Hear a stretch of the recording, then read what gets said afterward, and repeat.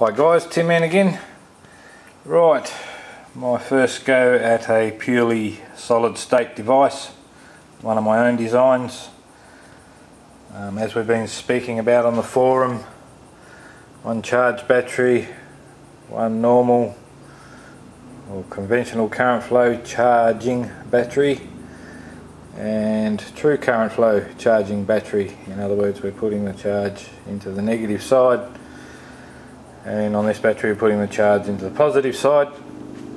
Have our two transistors, PNP, NPN, 2N3055 and the MJ2955. I've got two pots to give me a very wide range of adjustment. Just using standard SSG coil at the moment. It's a little high on the trigger windings. You really only want about 5 to 8 ohms. That one's actually got 15. So as we know, on a normal SSG or solid state circuit, if we disconnect our charge to the positive charge battery, our neon will indeed come on, and also the one going to the negative of the other charge battery, you'll see the neon on the other side comes on. So both of these batteries are charging off of this one battery. We only have the one coil. One side of the coil is going to the collector of this transistor, and the other side of the coil is going to the collector of that transistor.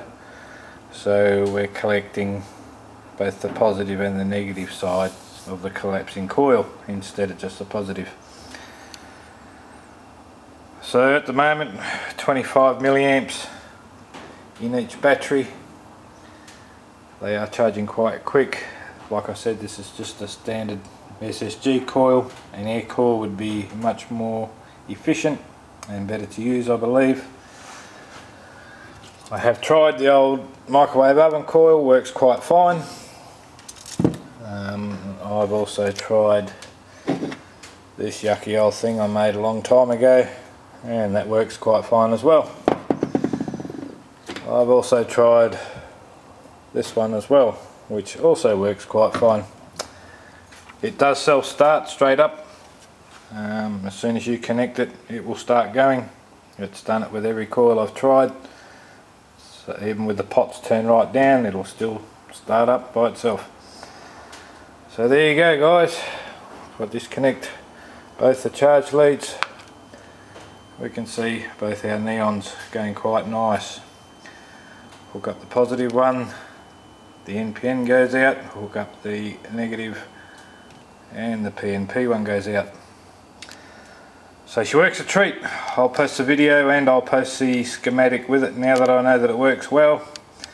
And my next attempt will be to make up a similar circuit for an SSG pulse motor. Cheers guys.